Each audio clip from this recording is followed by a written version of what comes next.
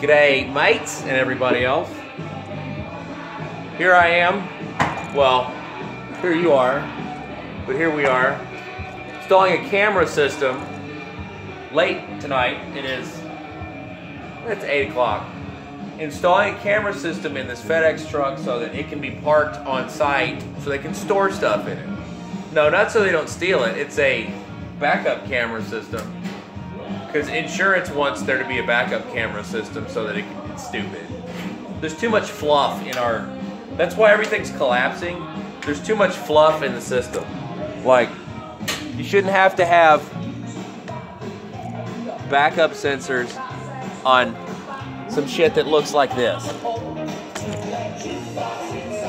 It's too late. But here we are. This is what we do. Kind of been on a not so much interested in YouTube kick as of late, partly because of this bullshit. So, sort of say it's not you guys, it's me. You know, I got banned on YouTube for putting someone's name in the title of my video, which is quite irritating. You know, for a week. The guy that works for Alex Jones, whose name, first name would rhyme with how you would row a boat, Rowan, and then last name is Schroyer.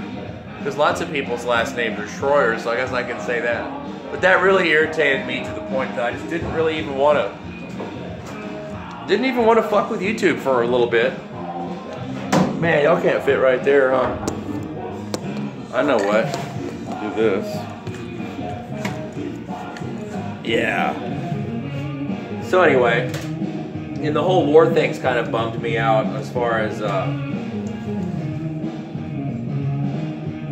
we were doing so good on our way to figuring out what was happening, and then this happened. And so I guess my thing would be to say, keep in mind that all these world-changing events are happening so that it's a distraction from the fact that the global monetary system is at the end of its life cycle. That's really the big deal here. And that's like in your Alex Jones was right piggy bank fucking deal. I mean, what's he been saying for 1,000 years? You know, there's going to be a global financial collapse, and that's how they're going to usher in, you know, with the New World Order comes the New World Order bank and cashless money system and all that. And that's where we're going. So it's going to be the war. It's going to be the next thing after the war. But what is the key point? Oh, the economy collapsed and there's no food because of Putin and COVID and blah, blah, blah. Not because all the decisions made by the governments ruined everything. So just remember that. But that's the key point I wanted to get across, so I'm going to continue installing. It's actually quite a fancy camera system here. It's got an overhead monitor. I haven't hooked power to it. There's the existing one. But there's this one. There's 2 side view cameras. So you get exactly the same thing that your mirrors give you, but on a TV. Because we need TVs everywhere, like I referred to in my last video. We've got to have TVs in the gas pump, you know, TVs in the gas pump to give you propaganda non-stop. Oh, I saw some great propaganda on a Bloomberg ad. Yeah, we'll end it here. I saw some great propaganda on a Bloomberg ad where it says, you're going to see a woman put on Mars. And I'm like, what if the first woman on Mars is like a...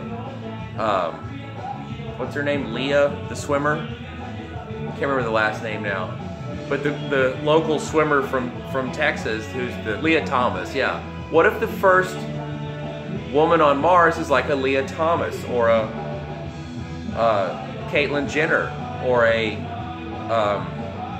who's the other award winner with the teeth, with the black teeth?